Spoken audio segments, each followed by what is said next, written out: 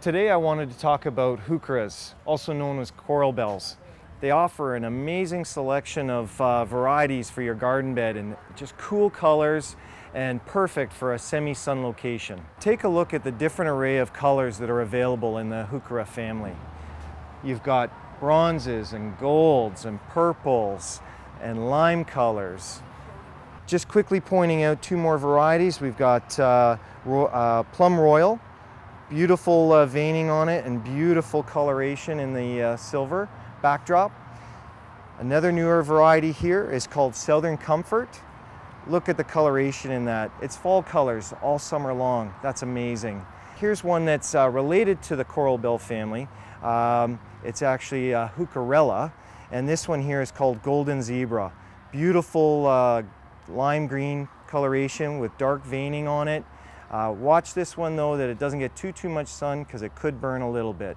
This one's called Autumn Leaves, and it changes its colors throughout the entire season from spring, summer to fall. Starts off with a red tone, as you can see here. Then it goes into a bit of a more bronzy kind of taupe color, and then it comes in with a really bright ruby red in the fall. Another new one, gotta have it. Here's another cool coral bell called Electra. And you can see why it gets its name. It has these great golden foliage here with red veins coming down it. It's one of the only coral bells that actually holds the red veins all season long. The leaves go through a color change as well. They'll go from this golden color into more of a lime in the summer heat, and then they'll also go to a little bit more of a tan in the fall season. The other thing with coral bells to remember is do not prune them back in the fall. Do not cut them down at the ground. They're actually what you would consider almost like a broadleaf evergreen. They retain their leaves, and in the spring you just go through and clean out a little bit of the dead foliage at the bottom of the plant. Here's another new variety called Frosted Violet.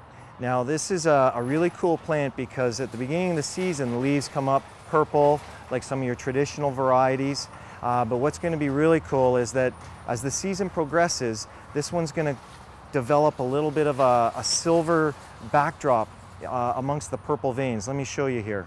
You can see it's just developing that silver backdrop to it, or a sparkly background with those purple veins coming on.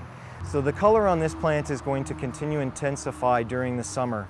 It's going to get that bright silver color. It's going to illuminate the garden bed. Add it to a border, add it to a container, and you'll be really impressed. So definitely add some coral bells to your garden.